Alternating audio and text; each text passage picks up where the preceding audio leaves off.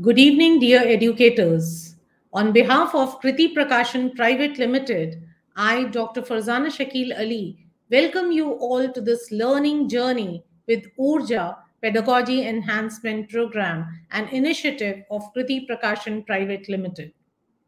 Kriti Prakashan Private Limited is a Lucknow based publishing company which began its operation in the year 2000. Having firm faith in its motto, that is shaping nations through education, the company has spread its wings of knowledge pan India and abroad during its journey of 21 glorious years.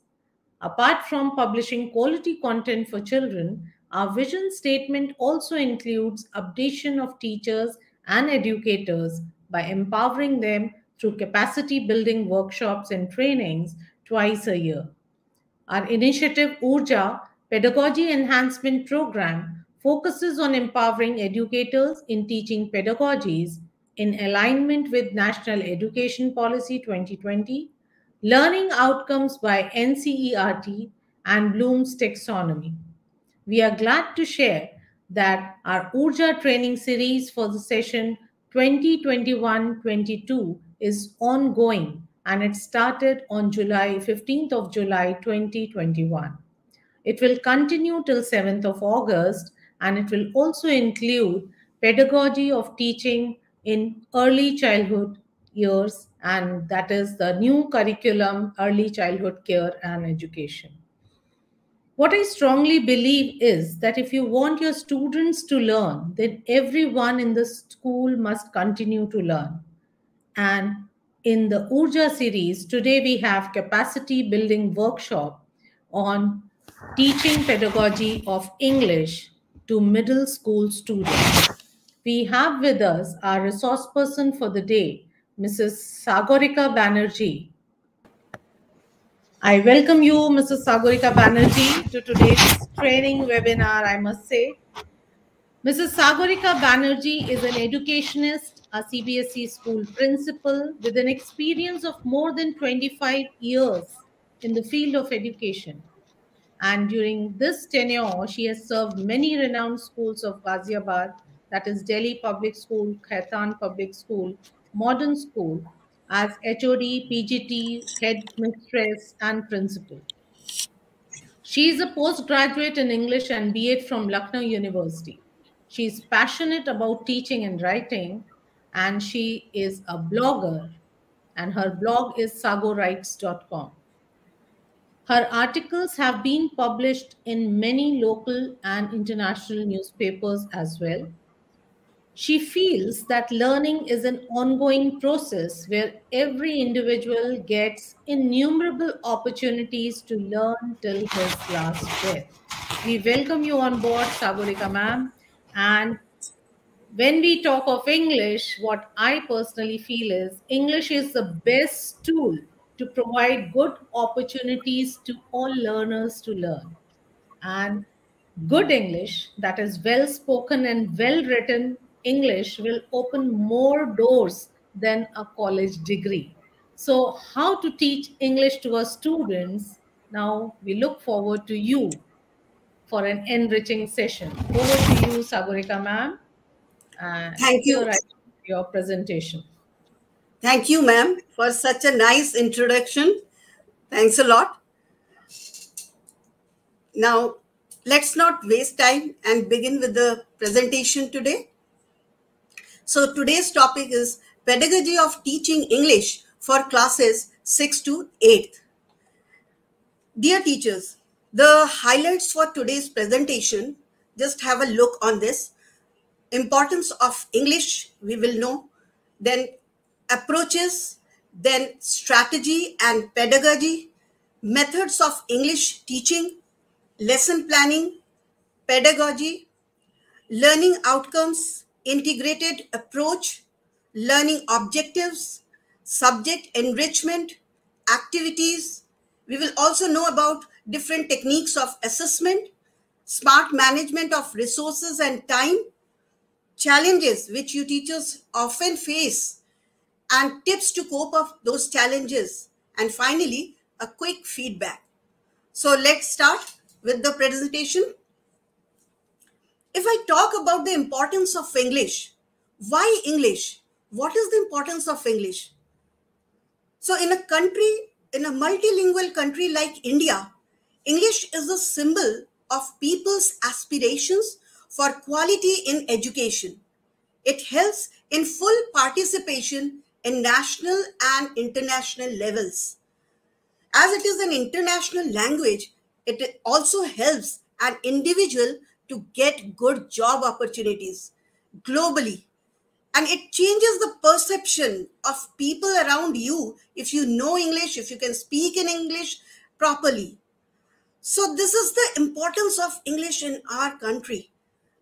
And if I go into the variety and range of English teaching in India, the teaching and learning of English today is characterized by a diversity of schools and linguistic environments supportive of English acquisition, and pervasive classroom procedures of teaching a language in order to get success in the examination. Now, approaches. English teaching in India, how it started. Initially, it started with the traditional grammar translation method. Then, in the late 1950s, structurally graded syllabi were introduced. The idea was that the teaching of language could be systematized by planning its inputs, just as the teaching of a subject, such as arithmetic or you can say physics. The structural approach was sometimes implemented as the direct method, with an insistence on monolingual classrooms. So there was the teacher, she used to speak, she used to teach in a direct method in the monolingual English classrooms. Then gradually by the late 1970s, structural method yielded to the cognitive claims of Chomsky for language as a mental organ, and got fragmented into two ways, into structures, and the second one is into skills. The emphasis now shifted to teaching the language use in meaningful context, and that is called communicative competence. And thus arose the importance of making curriculum. Now, strategy and pedagogy. If I talk about the strategy and pedagogy, so before that, we need to understand the aim of English teaching. What should be our aim?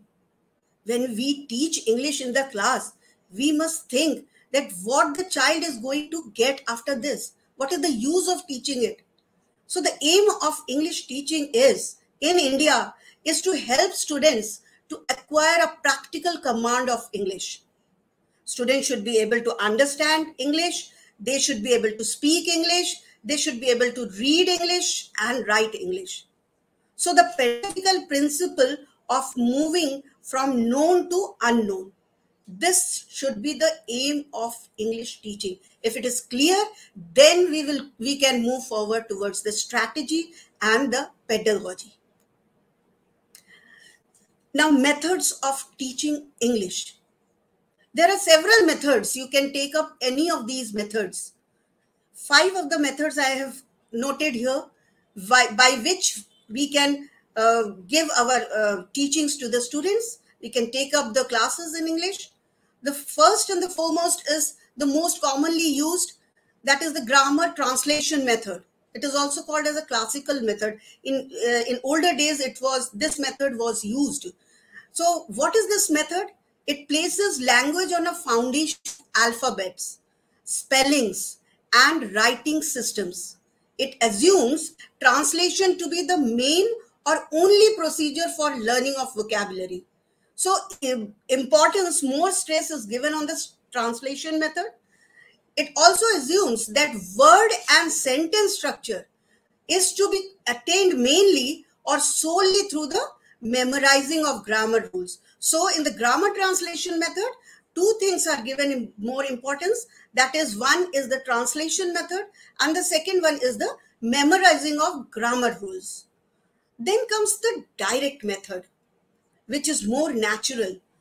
And this is the method where the teacher doesn't gives any grammar rules. Instead, the teacher teaches the students, and students acquire it, learn the language naturally. What is that? The teaching concepts and vocabulary is done through real life objects and other visual materials, and the focus is more on the question answer patterns. Now comes the bilingual method. Now, bilingual method, it allows teachers and the pupils to use two languages. What are the two languages? One obviously is the target language, English, and the other one is the mother tongue, by which the child can comprehend the concepts more easily. So this is also a method by which the teacher teaches in the class and try to explain the basics of the subject. Then comes the structural and situational approach. In this, the focus is both on vocabulary and reading, and it becomes a salient feature of it. The situations are given, structural approach is taken care of, and the teacher teaches accordingly. And finally comes the last method, that is communicative language teaching, that is also called as CLT. Now, communicative method focuses on language as a medium of communication. So it is the ability of applying the language principles to produce grammatical sentences and understand when, where, and to whom the sentences are used. So when the child understands that when this sentence has to be used, where he has to speak certain particular sentence, and to whom these sentences has to be spoken, then he can more easily, when he understands these, then he can more easily learn it. And this approach is more student oriented, or you can say pupil oriented, because it keeps in mind the interest of the students, the needs and interest of the students. So these are the five different methods by which you can teach English in your class. Now, coming towards the next topic, that is the lesson planning. The shape of the curriculum. We need to understand before making the lesson plan, we have a set of curriculum. So languages are learned implicitly by comprehending and communicating messages, either through listening or reading for meaning. And for this, it is suggested to have a comprehensible, input-rich curriculum that lays the foundation for spontaneous language growth with the understanding of spoken and written language. Once you set the curriculum, once the curriculum is set, there comes the need of proper planning of the lessons. Because without a proper planning, you cannot randomly go to the class and start teaching. You have to be well prepared. And that preparation comes when you make a proper lesson plan. So the role of lesson plans becomes very vital. Now, if I talk about the lesson plan, what is a lesson plan? You teachers have been making so many lesson plans every day, and you are well versed with it. So lesson plans means a teacher's planning for teaching an individual lesson. Suppose you want to teach noun in the class. What should be your strategy? What should be your plan to execute that particular topic in the class? That is called a lesson plan. Now, it requires the creativity of the teacher. A teacher's individual plan, his elements of creativity and innovation are reflected in a lesson plan. So, how best you are in teaching is quite reflected in the way you make the lesson plan. So while making the lesson plan, each teacher should use all his or her creativity, intellect, and knowledge to develop an innovative lesson plan. See, if you make a perfect lesson plan, having innovative ideas in that with showing your full creativity, your lesson plan becomes the perfect one. So let us know about the key elements of a perfect lesson plan.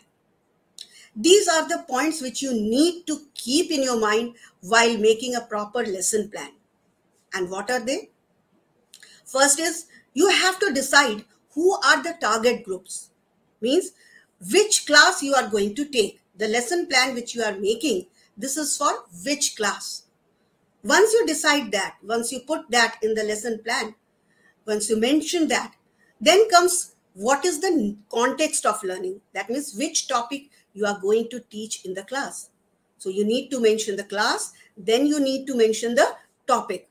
Then comes what should be the learning outcomes of the lesson. So if you are teaching a chapter, particular chapter, what would be the learning outcomes of that particular chapter? That you have to keep in mind and jot it down in the lesson plan. You have to mention it in that. Then comes what should be the learning objectives of the lesson. What are the objectives you want to acquire while going through the lesson, entire lesson? Then comes the importance of resources and materials. Whichever material you require, you have to mention that in the lesson plan. What are the resources you are using while delegating your lectures or while teaching a topic, particular topic in the class? Then comes what other parts of the curriculum can it integrate? Can your lesson plan integrate other subjects like art, values, skills, sports? This you have to keep in your mind. So make a lesson plan which can integrate values, which can integrate art, skills, and sports. Then comes time required. How much time will you require to teach a particular topic? Suppose you are teaching direct, indirect, or reported speech in class 8th. Now you have to plan it beforehand, how many periods you will require for completing that particular reported speech in class 8th. It can be 4 periods, it can be more than 4 periods. So you have to plan accordingly. Time is very important factor. You have to mention that a period of 40 minutes, you have to calculate it, how many periods you are getting in a week, and accordingly you can adjust your make your lesson plan and teach in the class. Then comes the educational strategies to be adopted, learning activities and tools to be used. So what are the strategies you are adopting while teaching that particular topic in the class? Which technique you are using? Then what are the learning activities you are putting inside it? Means obviously you have to keep some of the other activities to just either you need it for explaining the topic or to judge or evaluate the children, their understanding. So learning activities, and finally the tools to be used, whichever tools you are using in that particular activity. And then comes assessment strategies. Once you finish up the topic, you finish up the chapter in the class, then comes the assessment, the evaluation portion, how best you can do it. So all these points should be there in a perfect lesson plan. Now coming to the expectations from a teacher for lesson plan. So what are the expectations from a teacher when he makes a lesson plan of his or her own? The board envisions that each teacher must have the capacity to make his or her own lesson plan for each lesson to be taught. These lesson plans must be innovative, based on the experiential learning, and preferably they must integrate art, values, skills, and sports in the pedagogy. And then once the lesson plan is made, a single lesson plan can be combined into the annual pedagogical plan of the teacher. So these are the expectations from a teacher for a perfect lesson plan. You can also go through this circular mentioned over here. dated March 2019 CBSE circular, where CBSE has issued certain guidelines related to the pedagogical plans. So now we move on to the next pointer, that is pedagogy. What is a pedagogy? Pedagogy is the manner in which a teacher teaches his or her learners to acquire certain competencies as stated by the outcomes of the learning outcomes I mentioned. Now, pedagogical plans are actually, in other words, if you say, pedagogical plans are vision to action plans. So it imbibes all thinking, preparation, and steps of execution involved in making each stage of curriculum transaction for a meaningful and which becomes a meaningful and comprehensible for students, where it can begin with setting up of learning objectives, preparing lesson plans, transaction, assessment, identifying outcomes of learning of each student, and that can be done through assessment. It can be in the form of a weekly flow chart or a monthly flow chart, or can be an annual flow chart. So if I say, in accordance with the NCF, National Curriculum Framework 2005, the constructivist approach is followed, where the child is placed at the center of learning and approach, and the teaching is around him. And the approach believes that children learn best through experiencing and reflecting on the topics, concepts being taught in the class. And thus, the concept of experiential learning or learning by doing comes into the picture. Now, if I talk about the learning outcomes, we have understood the pedagogy. Now, how to make the learning outcomes and what are exactly the learning outcomes? So, learning outcomes are the reference points for teachers, for parents, children, and others to understand the learning process, the progress, how it is done.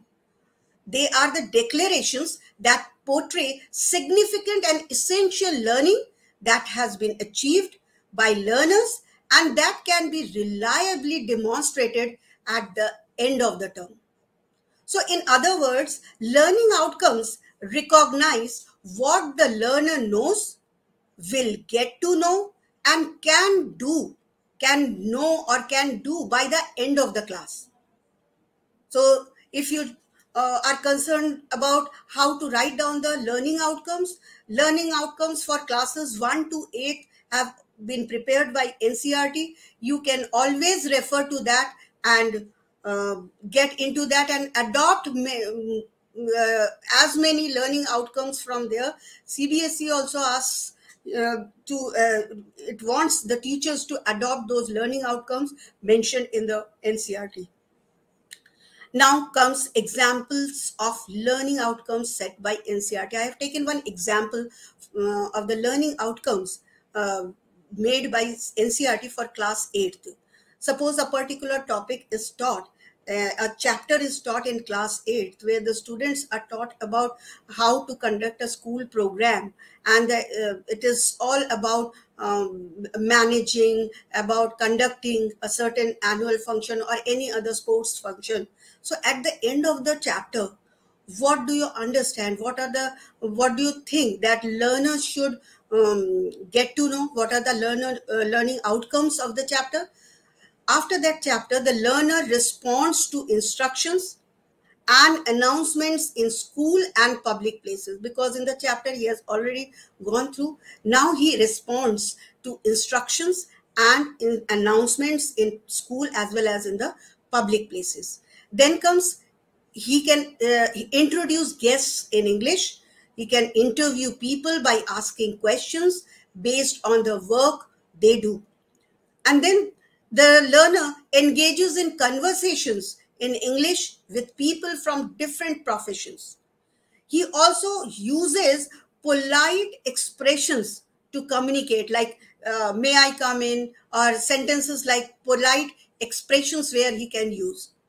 And then finally, he can speak short, prepared speech in the morning assembly.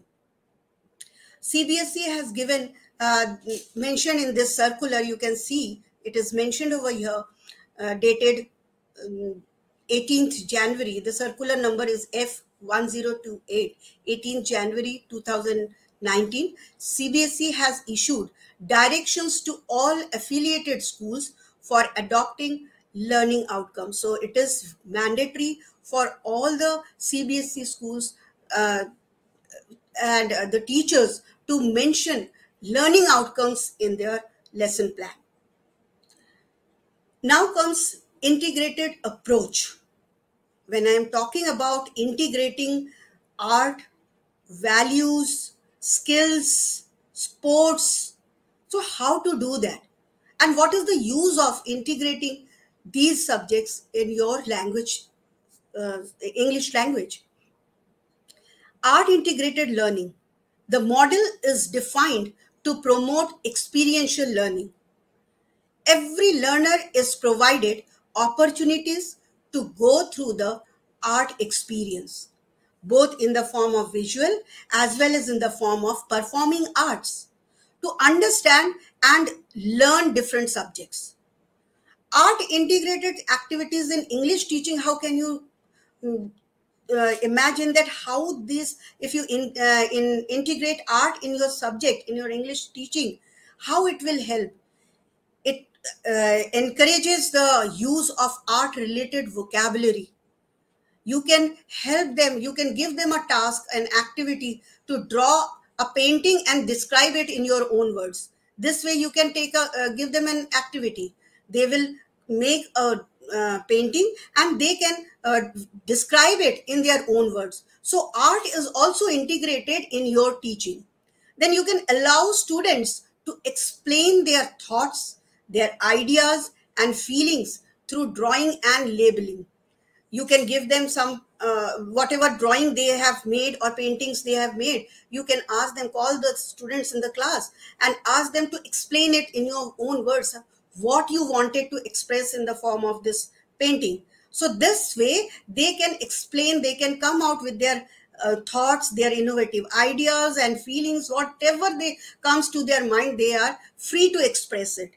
So here you have integrated art along with the teaching of the subject English, where you are encouraging the child to speak in English, you are encouraging the child to draw a painting. So both the skills are integrated, both the subjects are integrated. Express what your ideas and thoughts through your performance. Like I said, performing arts, these were the examples, the above given ones were the examples of visual arts. If I talk about the performing arts, you can ask them to perform in the class and express their own ideas and thoughts in the best way they can. So this way you can integrate art in your teaching. Then, if I talk about the integration of values in English teaching, what are values and why they are so important? So, value teaches them the best way to live that can be beneficial to the individuals as well as to the society. So, if you give good values to your children, it helps them in their life, throughout their life. Value education also helps the students to become more responsible and sensible. It helps them to understand the perspective of life in a more better way, and they become successful in their life if they have good values.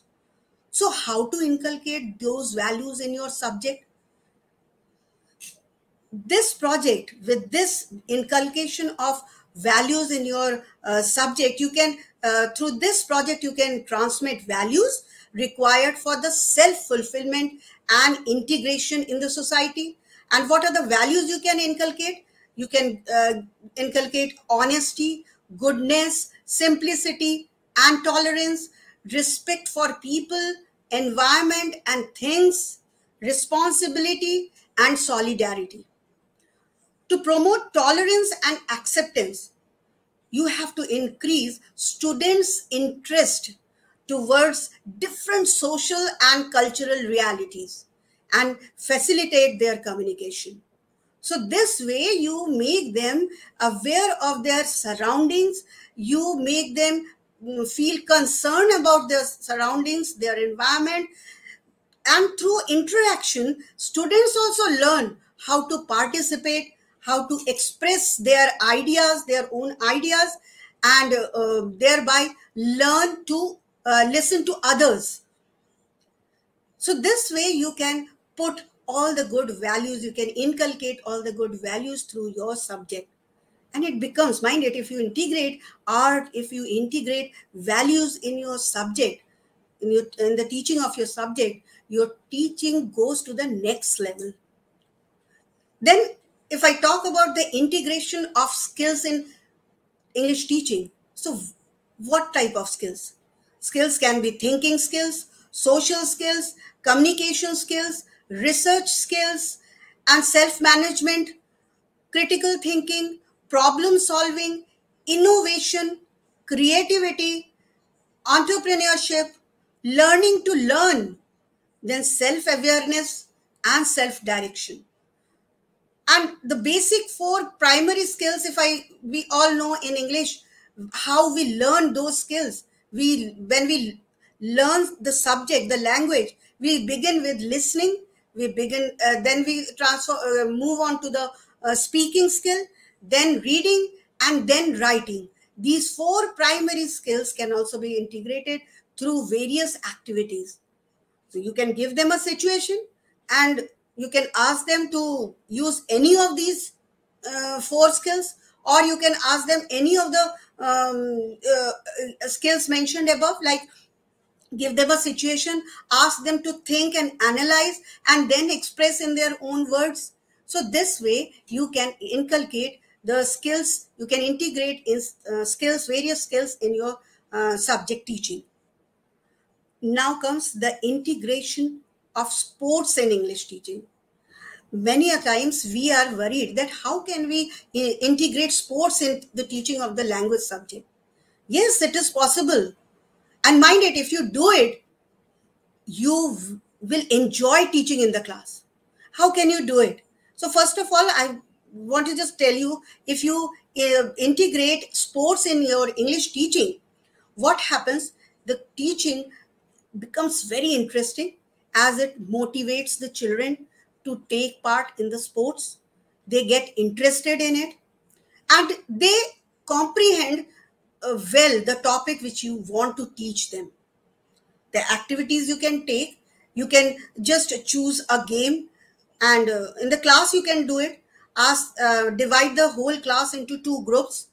One group can participate in the sports, whichever sport you want to take, and the other group will be watching the entire sport, the game, and then choose one or two students to give a commentary in English.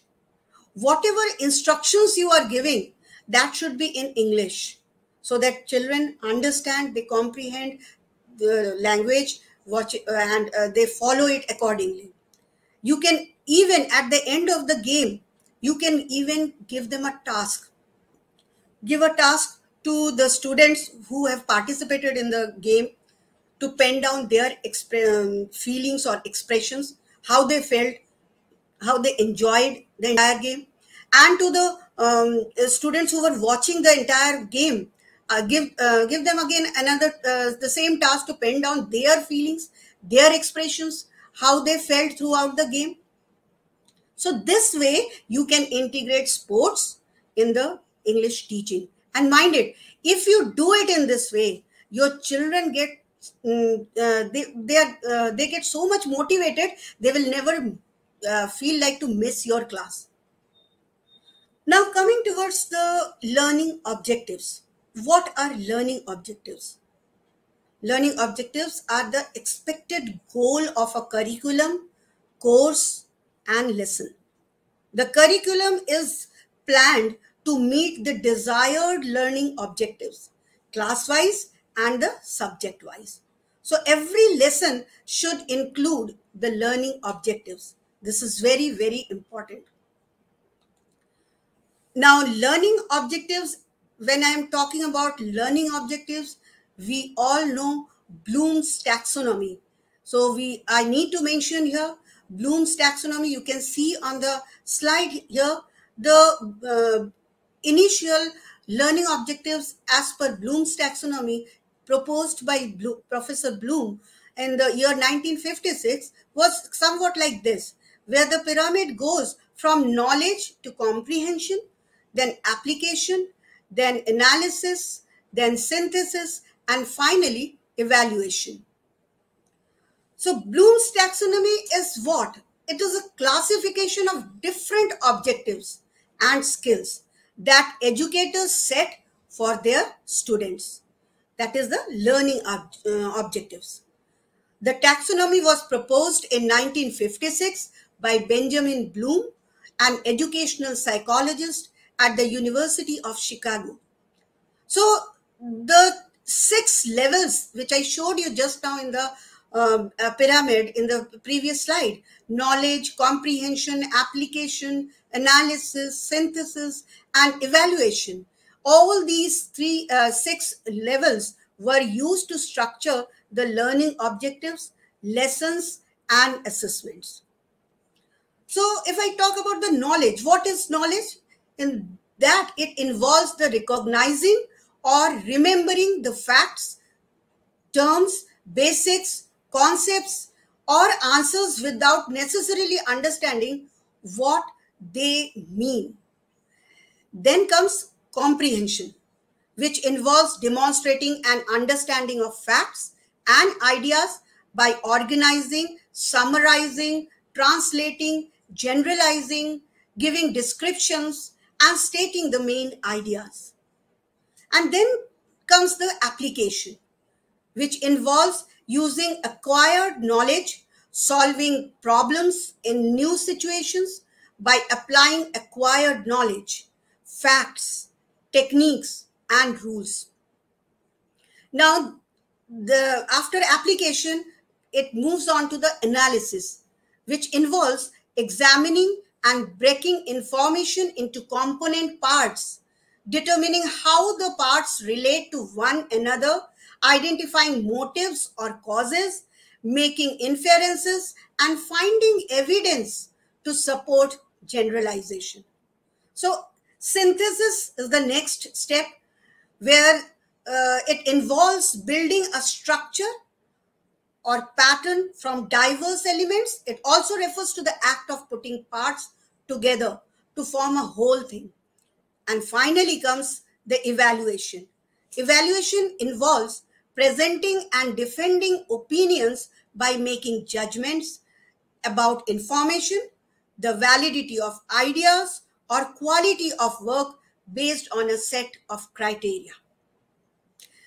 Now, Bloom's taxonomy is what that I mentioned just now. Learning objectives as per 2001, which now we are following, are somewhat like this. Remember, first comes remember, then comes understand, then comes apply, then comes analyze, then comes evaluate, and finally create. So, if I talk about remembering, remembering is what? It is retrieving, recognizing, and recalling relevant knowledge from long-term memory. Understanding, in understanding, it is actually the constructing meaning from oral, written, or any graphic messages through interpreting, exemplifying, classifying, sometimes summarizing, through inferring, comparing, and many a times by explaining. Then comes applying. Applying is what? Carrying out or using a procedure for executing or implementing. And then it comes to analyzing. Breaking material into constituent parts determining how the parts relate to one another and to an overall structure or purpose through differentiating, organizing, and attributing. Next comes evaluating. In evaluating, you make the making the judgments based on the criteria and standards through checking and critiquing, and finally creating. What is that? In this, it is actually putting elements together to form a coherent or functional whole, reorganizing elements into a new pattern or structure through generating, planning, or producing. Now, while making the learning objectives of a particular lesson, what are the pointers you have to keep in your mind? First, set out clear and achievable objectives for the inclusion of all the pointers which we have just now seen. Then break down the objectives and lesson plan into progressive steps to facilitate progress and learning, covering the core concept according to the understanding of the ideas. Then comes selecting and developing, and using a wide range of resources to meet the various needs of all, and using the activities providing different sensory approaches and outcomes. Now, in short, if I say, just brushing up these pointers, first is curriculum. Curriculum is the sum total of a planned set of educational experiences to be provided to the students. Then comes learning objectives, which describe the expected goal of a curriculum, course, lesson, or activity in context of provable skills or knowledge acquired through instruction by a student. The curriculum is planned to meet the desired learning objectives, class-wise and subject-wise. And then comes the learning outcomes. Learning outcomes are the outcomes of learning that can be demonstrated by the learner at the end of the particular chapter, class, course, or subject, or the textbook, or completion of a topic. So, if you are teaching tenses in the class, at the end of the chapter, at the end of the topic, what should be the learning outcomes? Just mention in the chat box what you think the first thing the child must know or comprehends after you explain the whole topic.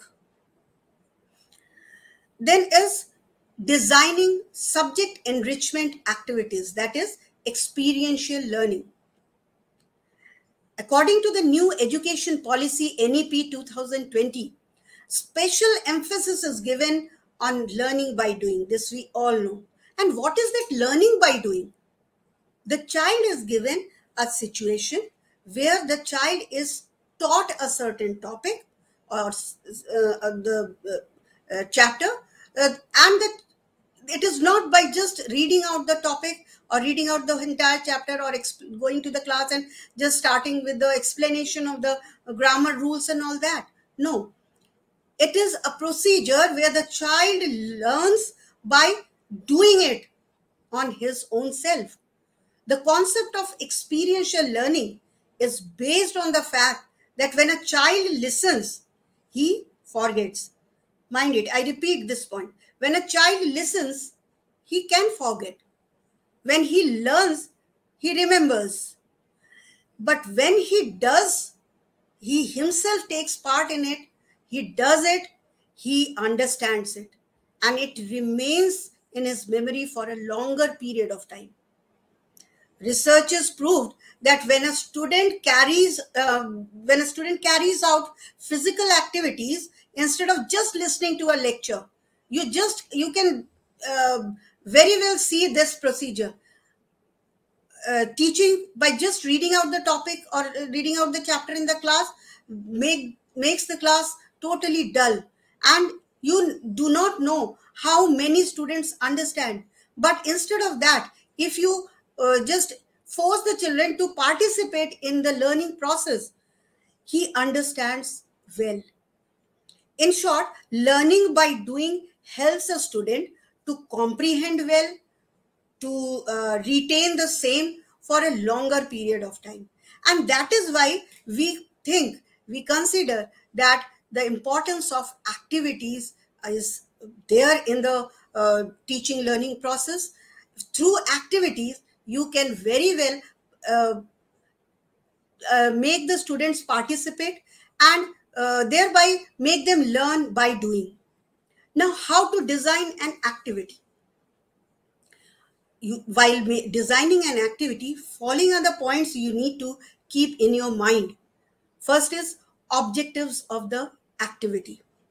What are the objectives of the activity? Means after conducting a certain activity in the class, what is your objective? What you want your students to understand or comprehend? Then comes skills and values to be enhanced. Of course, it is an integrated learning. So, what are the skills your children are learning or acquiring? What are the values you are giving through this activity? That also you have to keep in your mind. Then comes time required. Very, very important factor, because most of the time we are very much concerned about the completion of the syllabus in proper time. So time restraint is there always. You need to keep this thing in your mind that whichever activity you are conducting in the class must complete in the time you have given for that activity. Because if you take more than one day in just conducting an activity, it loses its impact on the children, and then you also feel like to just finish it off for the sake of conducting an activity. So think about it. While designing an activity, choose such activity which you can very well complete within the period. Then comes the mode. How will you conduct that activity? The mode of the activity. Then comes material required. You have to keep all these things in your mind and well prepared before conducting an activity in the class. So, the materials you will require, you cannot just conduct an activity in the class without having any materials. And just now in that class only, you are asking the children to prepare this prop or that prop. No, it cannot be done. So materials, whichever you require, you make it beforehand. You have to keep in your mind that what are the materials you require while conducting an activity. Then pre-preparation of the teacher, which is very much required. You need to be prepared beforehand. Then comes worksheets and materials at the end of the activity, just to get to know that whether your children have understood, they really enjoyed the activity or not. You give them a worksheet and just evaluate it, get their feedback. Then the stepwise procedure, you also need to have a proper guidelines or instructions of conducting that particular activity in the class. And finally, the learning outcomes. All these points should be there. You have to keep in your mind while designing a particular activity. Now, if I talk about English speaking activities, these are the activities you can very well conduct in the class in order to enhance their speaking skills. How? The first one is the conversational method, conversational English, which is based on situations. You can call students near your table and give them a situation. Call 2 or 3 students, give them a situation and ask them to converse in a dialogue form. That is conversational method. Next is the role play method. Teaching a particular drama or a play from the book by just reading it out and explaining in the class won't be more effective. Instead of that, if you just make it a role play activity, give some characters to assign some characters to the children and make them read and modulate their voices accordingly according to their own roles. That is a role play activity, and that helps a lot in comprehending the chapter. And you can do both the things. You can teach that particular chapter, that play in the class, and you are at the same time conducting an activity also. Then comes tongue twisters. You can give them tongue twisters, describing people, give them some renowned person's name and ask them to just describe them, describing people. Then just a minute, it is also called as jam, where teachers can randomly call any student and give them any topic. It is a sort of an extempore where they just open the chat. They are given a chat and they open the chat and they find out the topic, any topic you give to them, and they are given 1 minute time to think about it, and then they have to speak without any preparation. Whatever ideas come to their mind at that particular point of time, they have to just express it, and that they have to finish it in just 1 minute. This type of activity is called just a minute. Then comes speaking cards, flashcard activity, and finally the spin and speak activity, where you can just make a spin. You can just show them with a spinning wheel, and wherever the pointer shows, whatever is written, whichever the topic is, they have to speak on that topic. So that is these many ways you can just introduce in the form of an activity. You can take up in the activity. Next comes English writing activities. Writing activities, in order to enhance their writing skills, you can take up these activities in the class, where you can give them some creative writing. You can ask them to write on any topic and uh, express their best, how creatively they can make that writing. Then comes content writing. Give them a product, name of a product, and then ask them to write whatever they have in their mind in that particular writing. That is content writing. Then comes story writing. Very, very innovative method, in which you can give them topic. Either you can give them a topic or a straight away question, or in fact you can also give them a tagline and ask them to write down a story of their own. Now here they will use their brain, they will think about it, they will formulate a story, because every one of us is a good storyteller minded. So this way they can use their creativity, they can write down the story writing. And then comes debate writing. Debate is an essential part of one's life. So children must also know how to participate in a debate. So for that, they need to understand how to write down a debate. So give them a topic where they can write either in favor or against the topic. So debate writing, speech writing, article writing, and letter writing. So these are the different types of activities you can give them in the class, for classes, for the students of classes 6 to 8. Now, if I talk about the activities, the experiential learning activities, in the creative writing, imitation and parody can be taken up. You can give them take the help of their innovative ideas, how best they can imitate. They can make a parody. Then you can give them the activity of editing and creating an edition. A paragraph can be given to them, where the students can have they have to edit it, paraphrase it, summarize a chapter. This way you can give them a task. Then research methods and databases, you can give them some topics to search and research it, and then collect the databases, and then hearing authors read and talk about their own work. This is also another type of experiential learning, where they can hear the authors talking about their own, great authors talking about their own books, their own way of writing. their interests. Then another one is reviewing literary work for academic or for popular audiences. And finally, recreating a particular historical context to illuminate a literary text. Now comes the assessment part. Once you teach, you complete your entire topic in the class.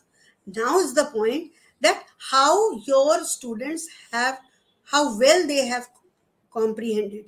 This is an important factor which every teacher has to do it in one or the other ways. The assessment is important to measure learning outcomes, whether the children have achieved the learning outcomes, whether your teaching is so good that you have managed to get cover or managed to get those learning outcomes which you have mentioned in the lesson plan. So this is very much important. The board also continues to strengthen assessment and evaluation practices to eventually achieve the competences for all its students. So assessments are of two kinds, less formal and more formal. A teacher should aim to use all kinds of assessments. Portfolios is basically a very good example of assessment of learning and assessment for learning. It must be utilized accordingly in the class at all levels. So assessment of learning, if I talk about, it involves looking at assessment information at the end of the teaching and learning process. So when you are teaching, when you have completed the topic, at the end of that topic, at the end of that entire teaching, you can assess them, and that is the learning assessment of learning. Now, while the child is being taught the chapter, the topic, whatever procedures you take to assess for learning, that is assessment for learning. Assessment for learning embeds assessment processes throughout the teaching and learning method, and it constantly helps the teacher to evolve and judge his teaching strategy. Now, this is a case study I have taken. You can just look into this sample questions for different levels. So, suppose the study reveals John gets up early in the morning. He goes to school every day. He is a very intelligent student. He is well-mannered child. He loves to help others, and teachers love him a lot. Now, to attain the objectives, first type of question you can give that can get the idea how much they remember from this case study. So where does John go to every day? Obviously the answer will come. If it's a direct question, answer will come. John goes to school every day. Then comes understanding. When I'm talking about understanding, whether the child has understood whatever part is mentioned in the passage.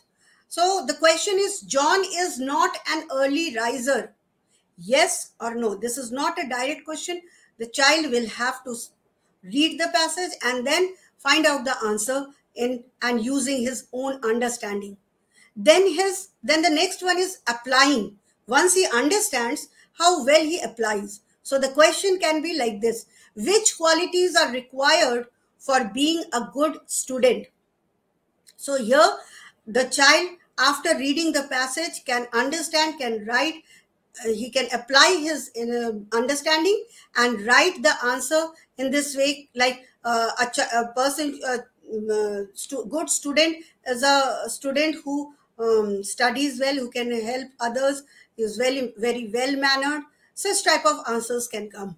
Then finally, the analyze. Does John help other students in their studies? How do you think he would react if any student seeks his help in solving a numerical in physics?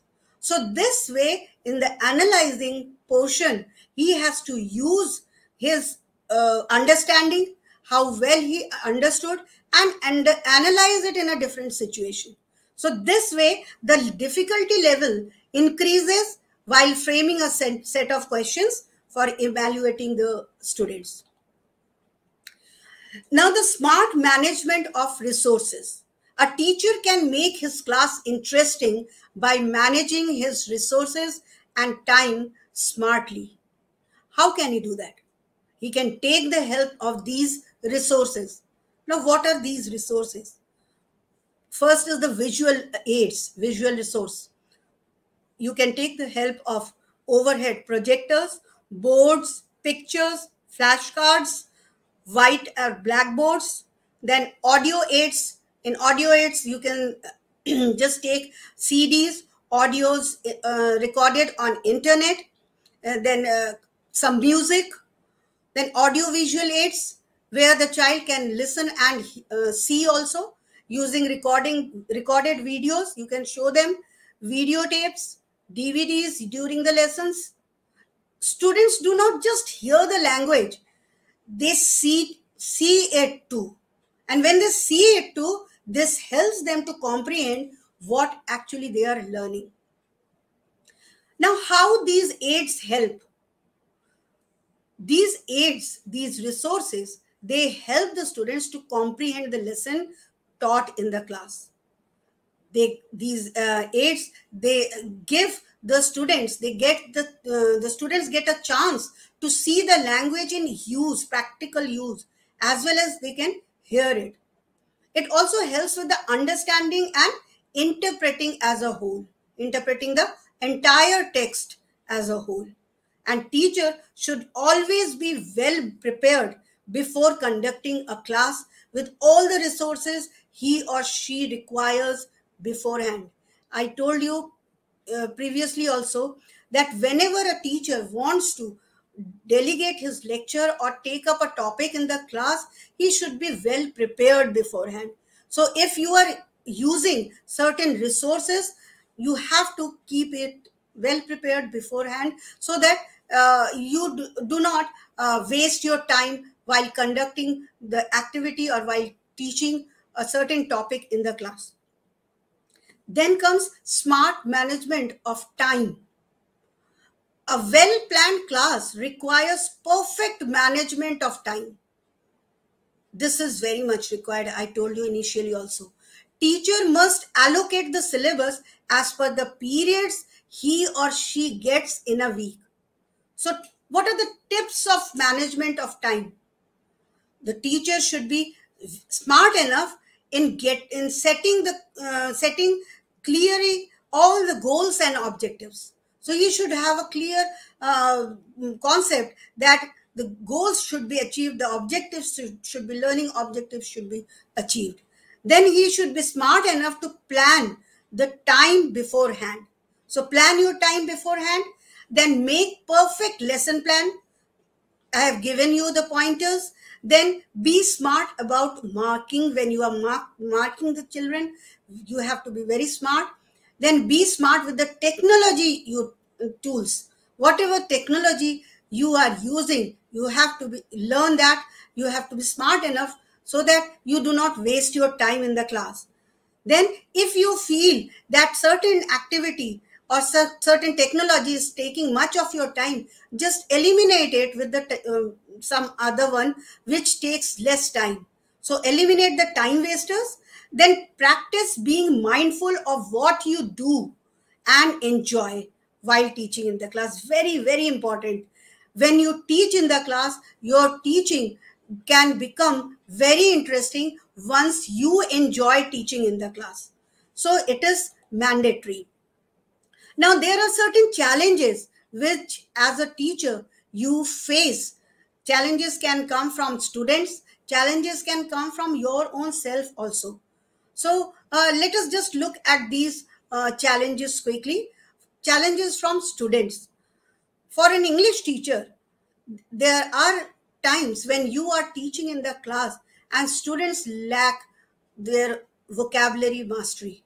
So they might not understand what you are trying to teach them in the class. So this is, and that is also in simple English. Then low concentration. Many a times language subject becomes very boring for the students, because they lose their concentration in that, and as a result of that, there is a low motivation. When they do not feel like motivated in the class, you also feel uh, very much in such a situation. How you continue with the topic when you face that children are losing their motivation? So lack of discipline, as a result of that, lack of discipline is there, and they get distracted, and you feel very much challenged to complete the particular topic in the class in that set of time. Then boredom, and finally speaking problem. There may be some students who want to express, but they have lack of words, they cannot express properly in English. So these are the challenges you can face while teaching, taking up the English class, and teaching the subject English. Then comes challenges from teachers. For teachers, teacher can themselves face some challenges from their own self. What are those? Shortage of teachers training. Many a times we find that due to lack of teachers training, teachers are not able to understand or use new innovative methods in their teachings. So because of the shortage of teachers training, then comes teachers language proficiency issue. This is also a major factor. Then limited mastery of teaching methods. You have adopted one method only, and you are well acquainted with that method, and you do not want to change or replace it with a better method. So that is also a challenge. You need to explore more innovative ways to teach the subject. Then teachers unfamiliarity to high tech technology. You need to learn. There are many a times teachers do not know to use the technology, and this creates a lot of problem in the class. Teachers lack of professional development, yes. Then inadequate resources and facilities, and obviously the time constraint. You are always under the pressure of completing the syllabus well on time. So these are the challenges. Now, what are the solutions to cope up these challenges? First is reforming attitude, reforming your own attitude, applying various teaching methods and techniques. If you feel that your method of teaching is not giving a good result, change it, apply new various methods. Then improving resources and facilities, then matching students level and learning situation. While teaching a student of class 6th, you have to come to down to the level of mental level of the class 6 students, and your teaching strategy would be totally different when you go to class 8th. Using and providing dictionary, very important. I would suggest all the English teachers to make it a mandatory point to ask your children to keep a pocket dictionary in their bag. And you can conduct surprise activities, dictionary activities in the class any day, and you give them some words, and give them the time limit, and in 30 seconds they have to find out, search dictionary, find out the meaning of a particular word. So this creates an interest in them, and they feel like to consult dictionary.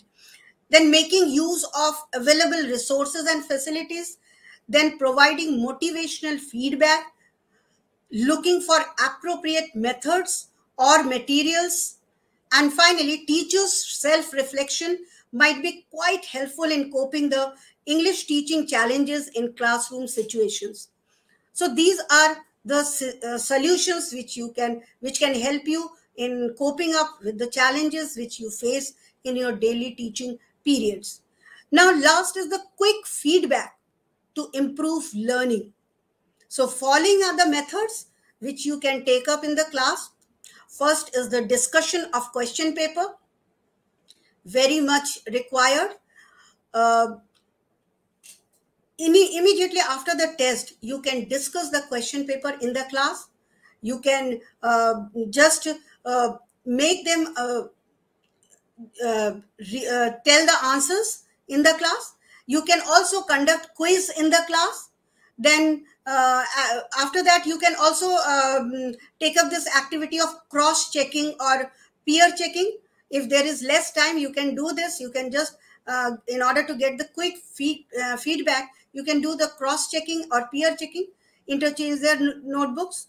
And then doubt clearing session. So keep a doubt clearing session at the end where the children can come out with their doubts and clear their problems and discuss it well with you. So for teachers, you are the torch bearers. You are the makers of the next generation. Don't forget this. It is the responsibility of the teacher to provide right information and knowledge to his or her students. Enjoy your teaching in the class. Find innovative ways to teach and understand your students well. And remember one thing, together we can and together we will. We will bring the change in our students' lives. So that was all about uh, today's presentation. I am very thankful that Kriti Prakashan and Digi Nurture that they have organized such a wonderful series of online capacity building workshops for teachers to empower them in pedagogy of teaching various school subjects through its pedagogical enhancement program Urja. So this is really a great venture, and I feel myself to be extremely proud of being a part of it. Thank you, teachers, for being there with me throughout the session. Thank you, ma'am.